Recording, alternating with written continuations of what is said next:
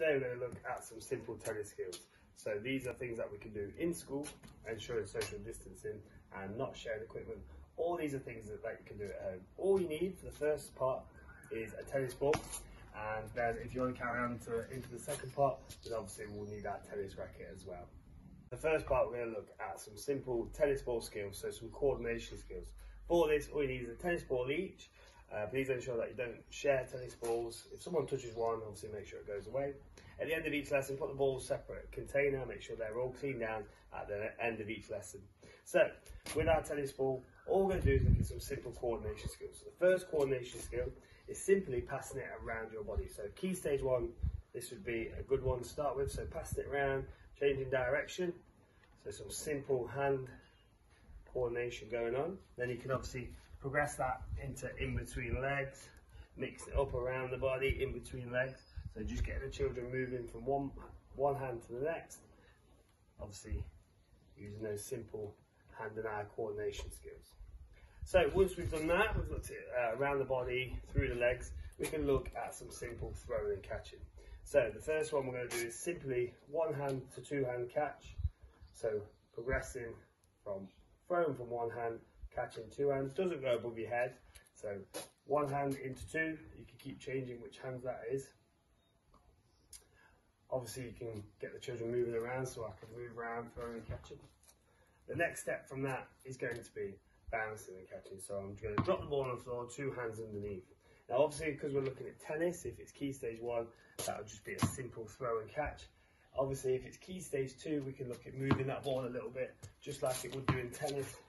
We're going to be simply moving forwards and backwards, trying to catch. So moving to the ball, always coming back to our starting position and then starting again. Again, if you find that easy, we can go from one hand to the other, or we can just go straight from one hand into one hand. So key stage one, make it a little bit simpler. Obviously with the ear grouping ability, we'll make it a little bit more difficult. So the next progression with our ball skills is going to look at our reaction, so reacting to the ball. So in tennis, obviously the ball's allowed to bounce once. So obviously with key stage one children, I can put that ball low, so it's reacting either side. Obviously don't worry about the bounce, but the ball just coming forwards and backwards and the children moving side to side. Try and ensure that we always go back to our starting position, which would be the centre of the court. With key stage two, obviously we're going to bounce that high and we want them to react to the ball. So if it's short, we've got to move forwards, obviously comes backwards and left and right, and obviously ensuring that the ball only bounces once. So we're moving our hands towards that ball.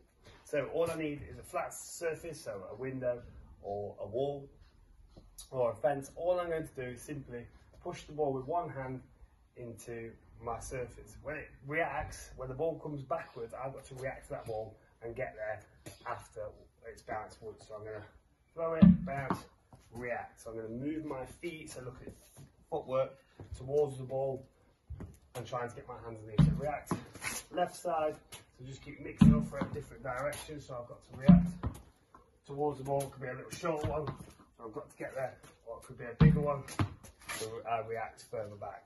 So with your wall, all you're going to be doing is pushing it into the wall. Obviously if you find that easy, you can do a little bit more speed, pushing it in. Now, with key stage two, obviously we can look at a volley, so the ball's not allowed to bounce.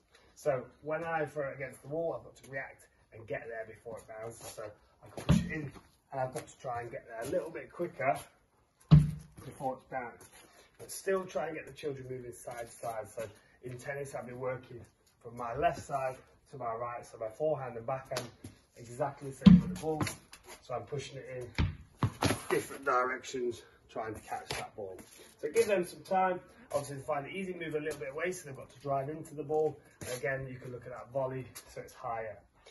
Last one is we're going to look at is we're going to try and push it up and catch it at different heights. So get it off our volley, so push it in a little bit higher, we're going to react. Obviously, if your wall's high, you can push it up a little bit more, so we'll be in that sort of overhead smash sort of position to try and catch. So your next progression is working off a wall, working on their own, make sure the children aren't sharing the ball, and they're just going to push it in, reacting left and right to catch the ball. The next part of our session is our racket skills. So these are lessons that we can do over 2-3 weeks. So obviously 1 week working on our ball skills, obviously the progression of that, and then obviously the next week we can look at our racket skills as well. So What we're going to do is look at some simple skills on the racket that we can do with Key Stage 1 and with Key Stage 2. So imagine with Key Stage 1, all we want to get the children used to is how we hold the racket. So we look at our V shape, holding the rim down. I like to call it a frying pan. So we're not allowed to touch the top because it's going to be really hard. We just hold the grip at the bottom. So we get the children used to holding the grip, keeping the racket in different positions. Now we're going to imagine it's a frying pan because obviously it's with Key Stage 1, and we've got our egg. We're going to put our egg in the frying pan. We're going to try and balance it in there, so keeping it nice and flat. Obviously we want to try and make a poached egg. If it falls off, we've got a scrambled egg. And we have another practice, so we can get the children to put it on there, trying to keep the ball on nice and flat.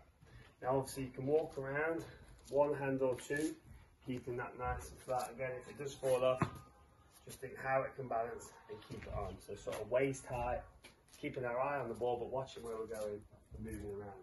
Now obviously if we're doing this in school, make sure that children have got like a cone start on at 2 meters apart, spreading them out so the children aren't very near each other and keeping that 2 meter distance. Or if you want to just do it in a straight line, so the children are walking forwards and backwards towards their line, so we're not going near each other, then that's absolutely fine. Once you've done that, obviously we can look at some simple skills like tap ups or taps downs. So all I'm going to do is again hold my racket flat, my ball, and I'm just going to try and push it up really softly. As soon as it stops the score, just stop and try it again. So again, keeping that frying pan, little pushes up, not really big ones because we'll lose control, and just some simple control. So getting the children used to using their wrists to create some different movements and actions, and getting used to the movement of the ball as well. So there are simple tap ups. So that can be a simple Key Stage 1 or Key Stage 2. A little bit more difficult is obviously going to be our tap downs. So we're going to push the ball into the floor and just use our frying pan over the top, or our tennis racket over the top, to push it back down. Now if we find that hard, we can just push it down, let it bounce a couple of times. So we take our time, we're not rushing, and we're just pushing it into the floor. So we've got tap ups, and we can use different sides of the hands, so we get them to spin it over if they find it really simple, or tap downs. So if they're quite good, one after another, we need a little bit of time to practice, allow them time to bounce, and use that ball moving, pushing it in.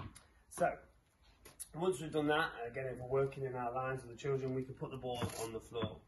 So with Key Stage 1, it's called floor tennis. It gets children used to using that racket and pushing it around, so manipulating the hands for different directions.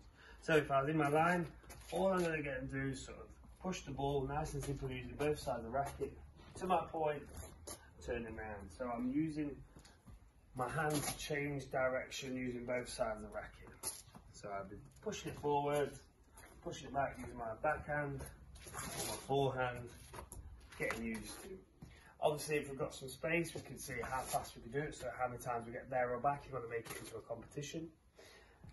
The progression of that is, again, with our wall, I'm going to use this side this time, is simply, again, on our floor tennis, this is for Key Stage 1 or Key Stage 2, if we struggle to strike a bouncy ball, is on our floor, all I'm going to do is a sort of simple forehand technique, so pushing the racket from behind us forwards, but this time I'm going to take it along the floor. So with my racket, one side of the racket, open your body out, and across your body I'm just going to push the ball into the floor and then try and stop it. Take your time, so it's getting used to that technique of just pushing the ball using the racket. So we're just pushing it in.